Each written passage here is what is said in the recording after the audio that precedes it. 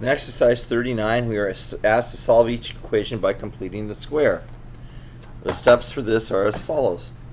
First thing I'm going to do is subtract the c from the c portion of this quadratic from both sides of the equation. So I'm going to subtract 48 from both sides of the equation.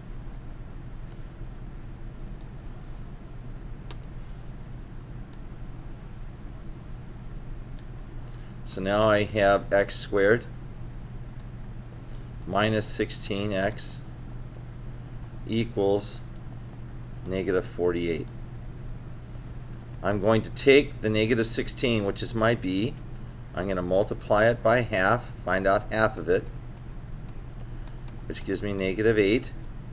And then I'm going to square that answer,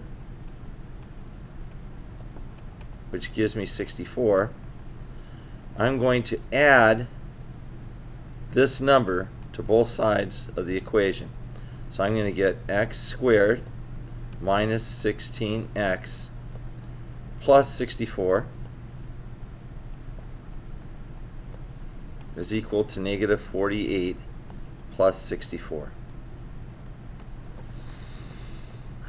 This is now a perfect squared trinomial, so which means I can write this in factored form, which is going to be x minus 8 quantity squared. This turns into 16. And then to get rid of this square, I square root both sides of the equation.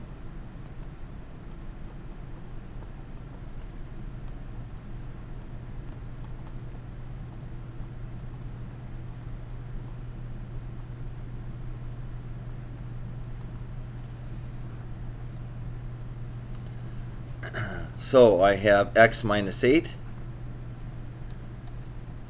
equals plus or minus 4, and to find x I simply add 8 to both sides of the equation.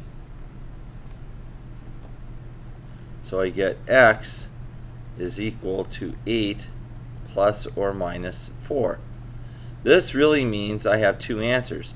X is equal to 8 plus 4, and x is equal to 8 minus 4, which is 12 and 4.